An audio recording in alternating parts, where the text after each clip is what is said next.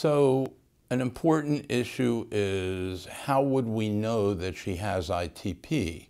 We've alluded to the idea that she has no findings consistent with another diagnosis. We don't know exactly how high her platelets went with the steroids in this case. If they had gone up substantially, that would argue in favor of ITP because she would have responded to treatment.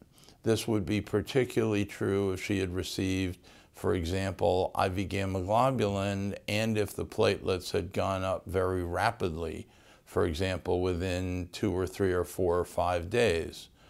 If the platelet increase took weeks, it would be distinctly unlikely, but not impossible, that this was a case of leukemia. If there were any reasons to consider leukemia, perhaps the way the smear looked, or a slight leukopenia or something else, it might be important to do bone marrow aspirate and or biopsy to make sure that this is not the case. The fact that she is followed up, gets 2 courses of prednisone, which she tapers off and discontinues, and does not have any progression, does not develop hepatosplenomegaly or lymphadenopathy, does not develop anemia or abnormal white count, etc., argues strongly that this is ITP and not leukemia or some other diagnosis. However, that still does not mean that everything will automatically be okay. We know that she may persist and have chronic ITP. It could be more severe as opposed to less severe.